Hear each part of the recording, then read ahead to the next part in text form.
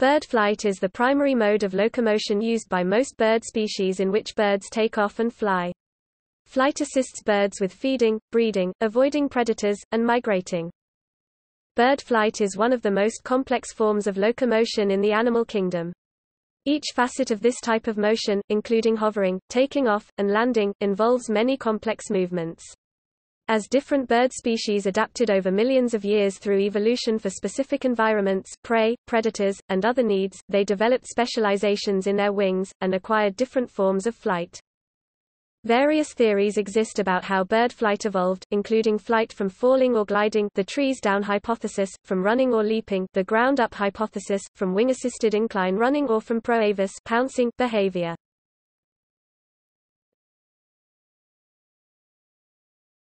Topic: Basic mechanics of bird flight.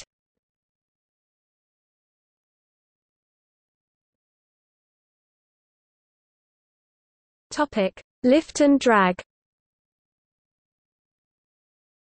The fundamentals of bird flight are similar to those of aircraft, in which the aerodynamic forces sustaining flight are lift and drag. Lift force is produced by the action of airflow on the wing, which is an airfoil. The airfoil is shaped such that the air provides a net upward force on the wing, while the movement of air is directed downward.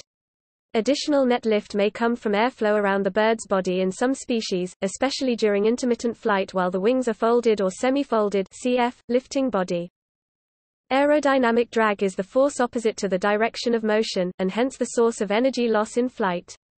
The drag force can be separated into two portions: lift-induced drag, which is the inherent cost of the wing producing lift, this energy ends up primarily in the wingtip vortices, and parasitic drag, including skin friction drag from the friction of air and body surfaces and form drag from the bird's frontal area. The streamlining of bird's body and wings reduces these forces.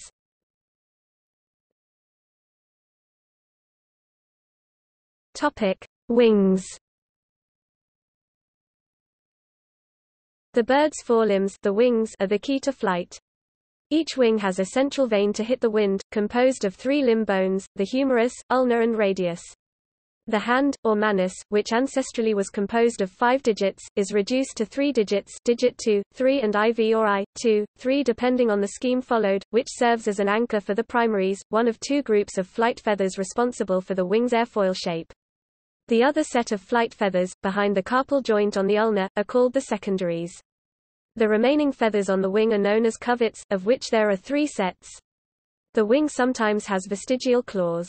In most species these are lost by the time the bird is adult, such as the highly visible ones used for active climbing by hawks and chicks, but claws are retained into adulthood by the secretary bird, screamers, finfoots, ostriches, several swifts and numerous others, as a local trait, in a few specimens.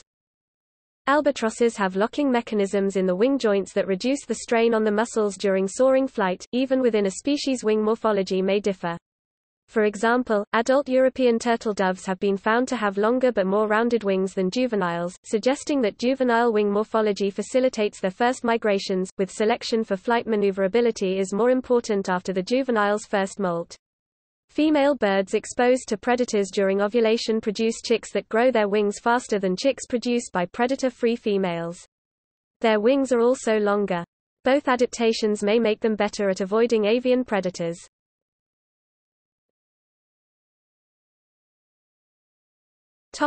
Wing shape.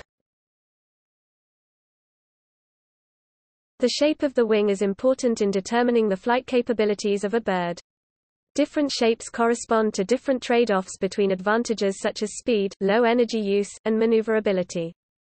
Two important parameters are the aspect ratio and wing loading. Aspect ratio is the ratio of wingspan to the mean of its chord, or the square of the wingspan divided by wing area. Wing loading is the ratio of weight to wing area. Most kinds of bird wing can be grouped into 4 types, with some falling between 2 of these types. These types of wings are elliptical wings, high-speed wings, high aspect ratio wings and soaring wings with slots.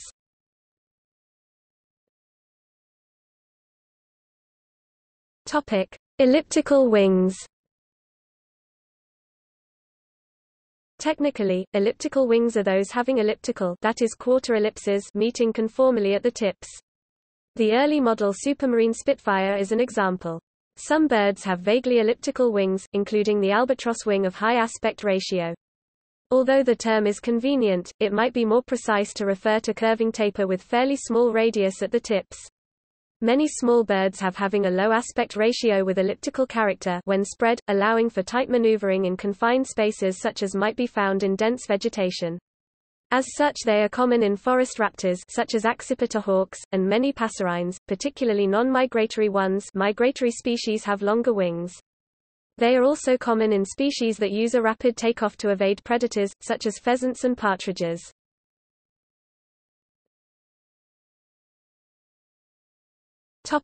High-speed wings. High-speed wings are short, pointed wings that when combined with a heavy wing loading and rapid wing beats provide an energetically expensive, but high speed. This type of flight is used by the bird with the fastest wing speed, the peregrine falcon, as well as by most of the ducks. The same wing shape is used by the auks for a different purpose. Auks use their wings to fly underwater. The peregrine falcon has the highest recorded dive speed of 242 miles per hour, 389 kilometers per hour. The fastest straight, powered flight is the spine-tailed swift at 105 miles per hour, 170 kilometers per hour.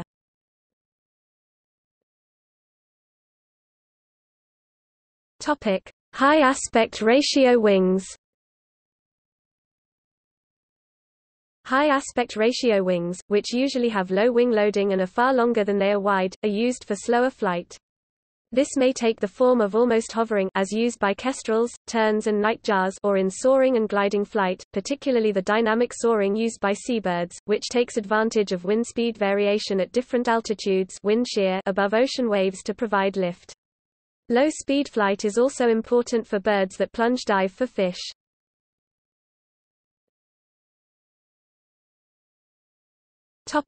Soaring wings with deep slots. These wings are favored by larger species of inland birds, such as eagles, vultures, pelicans, and storks. The slots at the end of the wings, between the primaries, reduce the induced drag and wingtip vortices by capturing the energy in air flowing from the lower to upper wing surface at the tips, whilst the shorter size of the wings aids in takeoff. High aspect ratio wings require a long taxi to get airborne.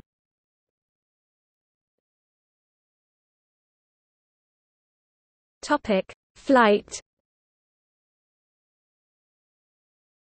Birds use three types of flight. They are distinguished by wing motion.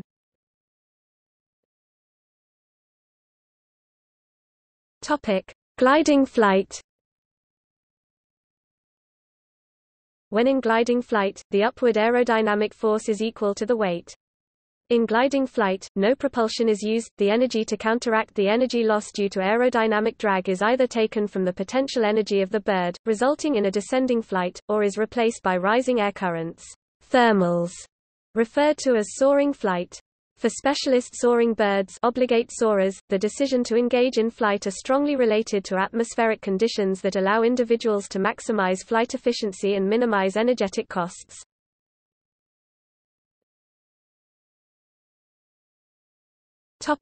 Flapping flight. When a bird flaps, as opposed to gliding, its wings continue to develop lift as before, but the lift is rotated forward to provide thrust, which counteracts drag and increases its speed, which has the effect of also increasing lift to counteract its weight, allowing it to maintain height or to climb. Flapping involves two stages, the downstroke, which provides the majority of the thrust, and the upstroke, which can also, depending on the bird's wings, provide some thrust. At each upstroke the wing is slightly folded inwards to reduce the energetic cost of flapping wing flight. Birds change the angle of attack continuously within a flap, as well as with speed.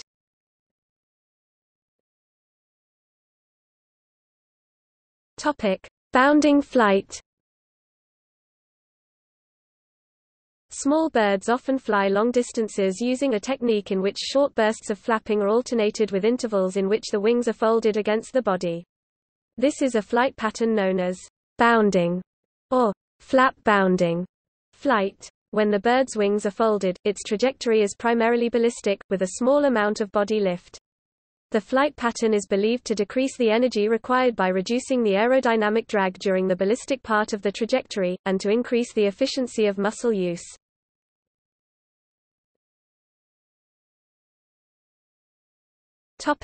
Hovering. Several bird species use hovering, with one family specialized for hovering, the hummingbirds. True hovering occurs by generating lift through flapping alone, rather than by passage through the air, requiring considerable energy expenditure. This usually confines the ability to smaller birds, but some larger birds, such as a kite or osprey, can hover for a short period of time.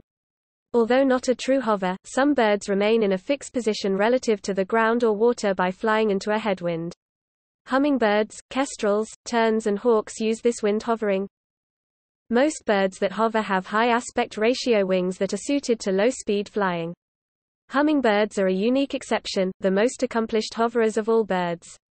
Hummingbird flight is different from other bird flight in that the wing is extended throughout the whole stroke, which is a symmetrical figure of 8, with the wing producing lift on both the up and down stroke. Hummingbirds beat their wings at some 43 times per second, while others may be as high as 80 times per second.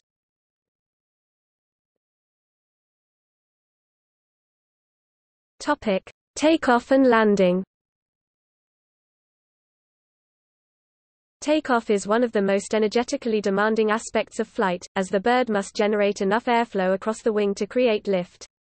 Small birds do this with a simple upward jump.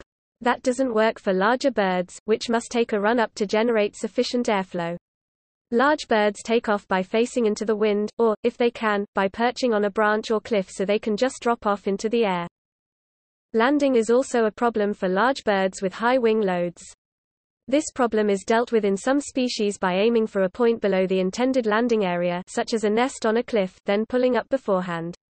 If timed correctly, the airspeed once the target is reached is virtually nil.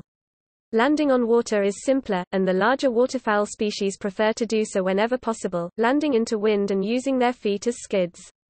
To lose height rapidly prior to landing, some large birds such as geese indulge in a rapid alternating series of side slips or even briefly turning upside down in a maneuver termed as whiffling.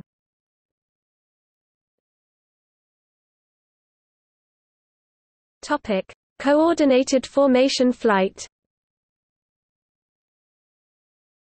A wide variety of birds fly together in a symmetric V-shaped or a J-shaped coordinated formation, also referred to as an echelon, especially during long-distance flight or migration. It is often assumed that birds resort to this pattern of formation flying in order to save energy and improve the aerodynamic efficiency. The birds flying at the tips and at the front would interchange positions in a timely cyclical fashion to spread flight fatigue equally among the flock members. The wingtips of the leading bird in an echelon create a pair of opposite rotating line vortices. The vortices trailing a bird have an underwash part behind the bird, and at the same time they have an upwash on the outside, that hypothetically could aid the flight of a trailing bird. In a 1970 study, the authors claimed that each bird in a V formation of 25 members can achieve a reduction of induced drag and as a result increase their range by 71%. Studies of Waldrop ibis show that birds spatially coordinate the phase of wing flapping and show wingtip path coherence when flying in V positions, thus enabling them to maximally utilize the available energy of upwash over the entire flap cycle. In contrast, birds flying in a stream immediately behind another do not have wingtip coherence in their flight pattern and their flapping is out of phase, as compared to birds flying in V patterns, so as to avoid the detrimental effects of the downwash due to the leading bird's flight.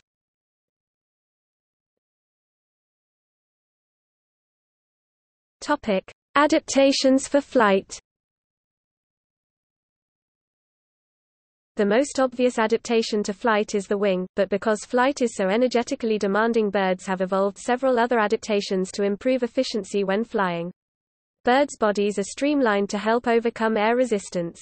Also, the bird skeleton is hollow to reduce weight, and many unnecessary bones have been lost, such as the bony tail of the early bird Archaeopteryx, along with the toothed jaw of early birds, which has been replaced with a lightweight beak. The skeleton's breastbone has also adapted into a large keel, suitable for the attachment of large, powerful flight muscles. The vanes of each feather have hooklets called barbules that zip the vanes of individual feathers together, giving the feathers the strength needed to hold the airfoil. These are often lost in flightless birds. The barbules maintain the shape and function of the feather. Each feather has a major, greater side and a minor, lesser side, meaning that the shaft or rachis does not run down the center of the feather. Rather it runs longitudinally of center with the lesser or minor side to the front and the greater or major side to the rear of the feather. This feather anatomy, during flight and flapping of the wings, causes a rotation of the feather in its follicle. The rotation occurs in the up motion of the wing. The greater side points down, letting air slip through the wing. This essentially breaks the integrity of the wing, allowing for a much easier movement in the up direction. The integrity of the wing is re-established in the down movement, which allows for part of the lift inherent in bird wings. This function is most important in taking off or achieving lift at very low or slow speeds where the bird is reaching up and grabbing air and pulling itself up. At high speeds, the airfoil function of the wing provides most of the lift needed to stay in flight.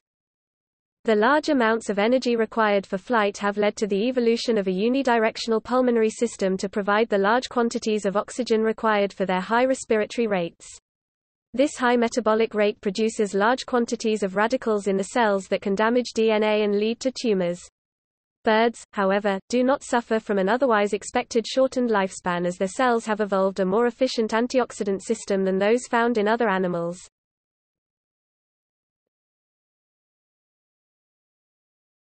Topic: Evolution of bird flight. Most paleontologists agree that birds evolved from small theropod dinosaurs, but the origin of bird flight is one of the oldest and most hotly contested debates in paleontology.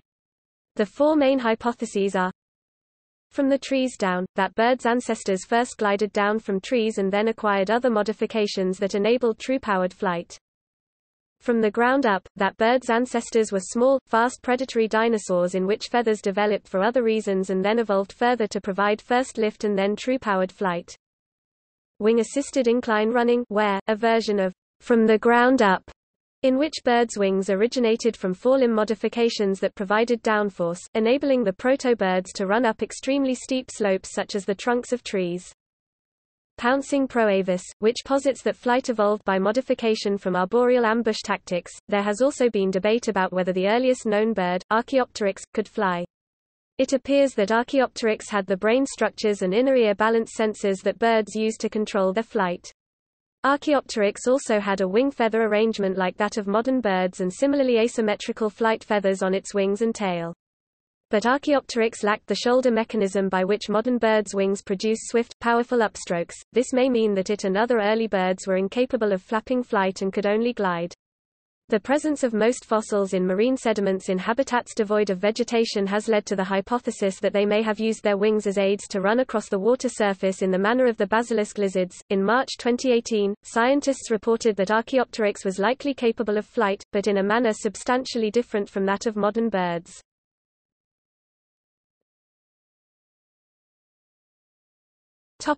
From the trees down. This was the earliest hypothesis, encouraged by the examples of gliding vertebrates such as flying squirrels. It suggests that proto-birds like Archaeopteryx used their claws to clamber up trees and glided off from the tops. Some recent research undermines the trees down hypothesis by suggesting that the earliest birds and their immediate ancestors did not climb trees. Modern birds that forage in trees have much more curved toe claws than those that forage on the ground.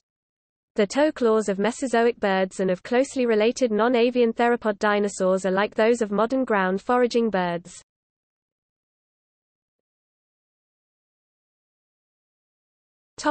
From the ground up. Feathers are very common in coelurosaurid dinosaurs, including the early Tyrannosauroid DeLong. Modern birds are classified as coelurosaurs by nearly all paleontologists, though not by a few ornithologists. The original functions of feathers may have included thermal insulation and competitive displays.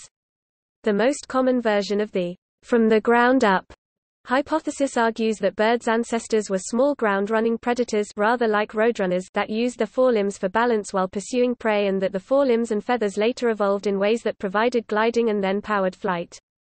Another ground upwards theory argues the evolution of flight was initially driven by competitive displays and fighting. Displays required longer feathers and longer, stronger forelimbs. Many modern birds use their wings as weapons, and downward blows have a similar action to that of flapping flight.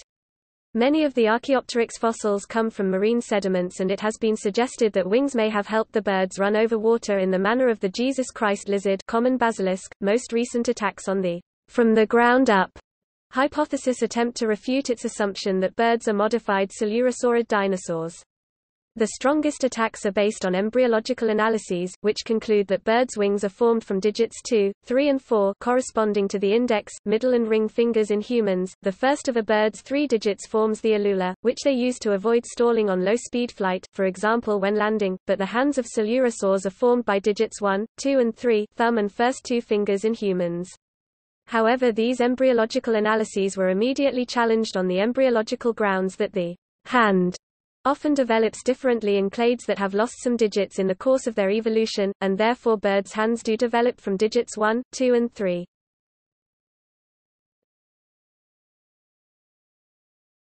Topic: Wing-assisted incline running.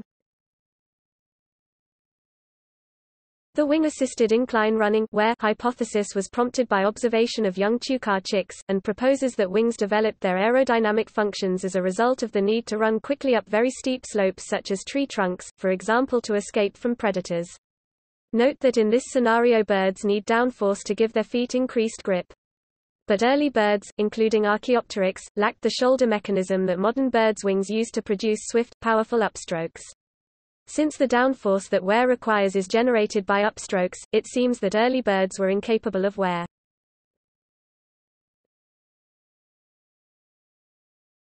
Topic: Pouncing proavis model.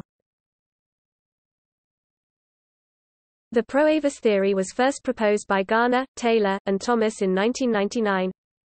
We propose that birds evolved from predators that specialized in ambush from elevated sites, using their raptorial hindlimbs in a leaping attack. Drag-based, and later lift-based, mechanisms evolved under selection for improved control of body position and locomotion during the aerial part of the attack.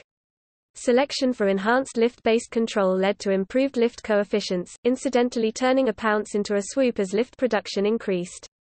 Selection for greater swooping range would finally lead to the origin of true flight. The authors believed that this theory had 4 main virtues. It predicts the observed sequence of character acquisition in avian evolution. It predicts an Archaeopteryx-like animal, with a skeleton more or less identical to terrestrial theropods, with few adaptations to flapping, but very advanced aerodynamic asymmetrical feathers. It explains that primitive pouncers, perhaps like Microraptor, could coexist with more advanced flyers like Confuciusornis or Sapiornis, since they did not compete for flying niches. It explains that the evolution of elongated rachis-bearing feathers began with simple forms that produced a benefit by increasing drag. Later, more refined feather shapes could begin to also provide lift.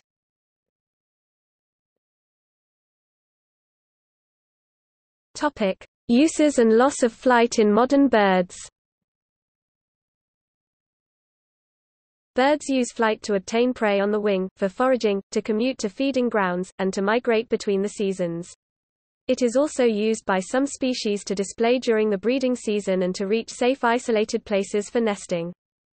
Flight is more energetically expensive in larger birds, and many of the largest species fly by soaring and gliding without flapping their wings as much as possible.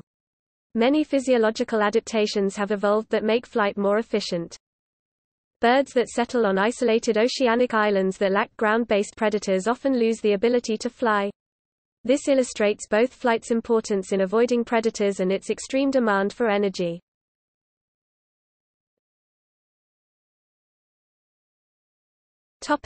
See also: